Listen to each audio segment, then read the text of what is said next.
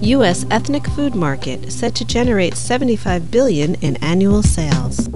Minority purchasing power will reach $1.9 trillion by 2011. By 2050, minorities will account for 50% of U.S. population. Salad bowl branding. Markets are changing. Is your branding? According to the U.S. Census Bureau, 1 in 3 Americans is a minority. Between 1990 and 2002, the U.S. Hispanic population grew almost 70%. While immigration is rising, natural increase through births has accounted for 56% of the population growth between 2000 and 2005. Hispanic buying power alone set to grow to $1.2 trillion by 2011. The spending power of the country's blacks, Asians, Native Americans, and multiracial shoppers will grow an additional $1.9 trillion during the same time period.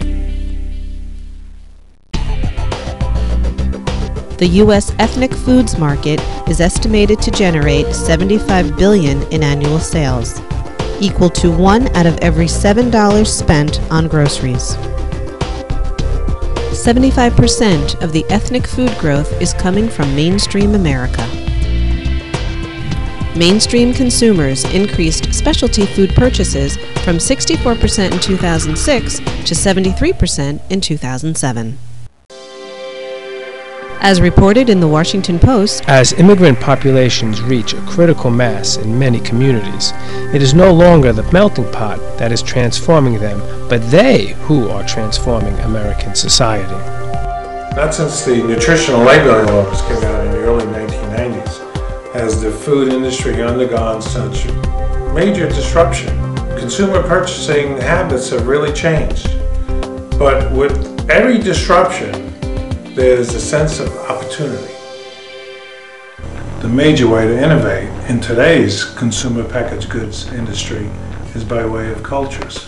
That is where the opportunities for new categories and new brands really exist. Want to sell your product to a mainstream American market, you have to be aware of these cultural trends and how they affect purchasing. This knowledge can help your brand cut through the clutter on the shelf, create innovative, targeted products that serve growing market segments, and provide business-building strategies that minimize risk.